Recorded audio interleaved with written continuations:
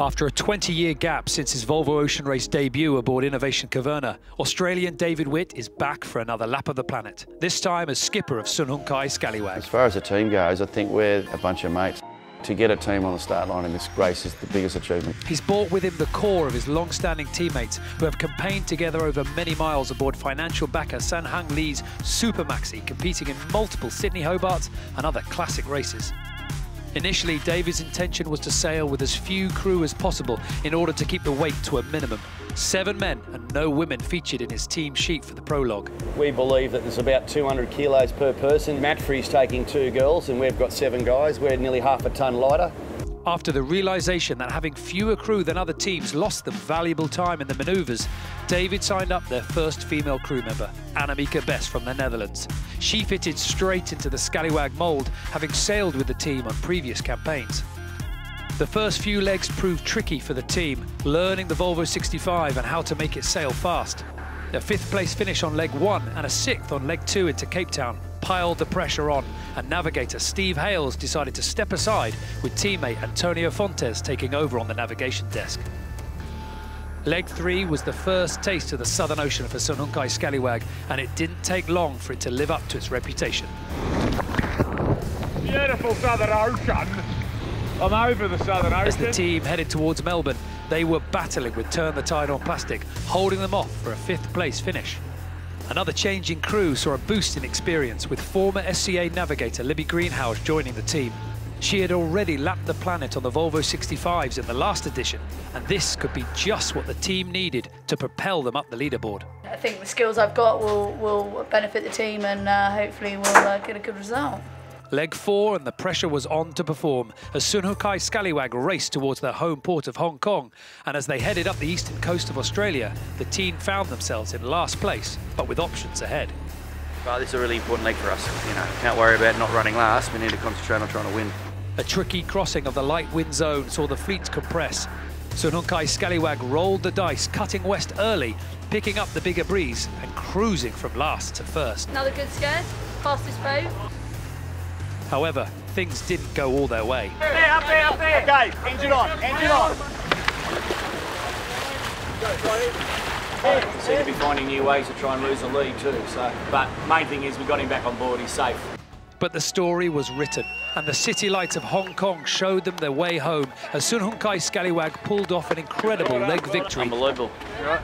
Unbelievable. And everybody that's part of this team works so hard, and it's just great to get them a result, As the team waved their goodbyes at the start of leg 6 and attention turned offshore once again, their tactics were different to the rest of the fleet. They split south early, but in the company of Team AkzoNobel. Benefiting from stronger breeze, they led for a 2nd time as they headed towards the equator once more. Libby Greenhouse, she's done it again. All these other guys, and they listen to the computer, and we sort of point to where we want to go, and it seems to be working quite nicely. If it was for smart people, I'd be doing something else. Crossing the doldrums, the battle for the lead was tightening with Team AkzoNobel as they fought to get south and east to Auckland. As they reached New Zealand waters, there were only metres between the two. Very exciting. More exciting when we're in front, but it's good that we've got a boat next to us. Finally, Sun Hung Kai Scallywag crossed in 2nd place for a 2nd consecutive podium finish, and the atmosphere on board was very much on the up. With 2 podium finishes in consecutive offshore legs under their belts, David Witt was focused on staying at the front of the fleet. This is a big chance for Scallywag to actually stay there and do something, or drop back towards the back of the pack. As the fleet headed south once again into the Southern Ocean, the teams began to pick up the big breeze and big swells, and the dangers of the leg were made ever more real after a Chinese jibe had pinned the boat on its side. The thing that really struck me when we're on our side is just the enormity of the responsibility for the welfare of the people on board. On March 25th, everything changed for David Witt's Sun Hung Kai Scallywag. At approximately 1300 UTC, race control in Alicante was informed of a serious situation. British sailor John Fisher had been swept overboard in 35 knots of wind and a difficult sea state. The team conducted an exhaustive search for several hours in extremely challenging conditions, but were unable to cover their teammate. With the weather forecast due to deteriorate further, they retired from racing to head for landfall in Chile. The news sent shockwaves throughout the fleet. To say that our thoughts are with the Scallywag crew and all John's family. We want to give some strength to the guys on board Scallywag, the whole team, of course, on shore. We're a little sad in our heart, very sad in our heart. We know why. John Fisher's loss sits very deep with us. It affected us all quite emotionally. We were very close to Scallywag as a team. And I hope to see them safely on shore very, very soon.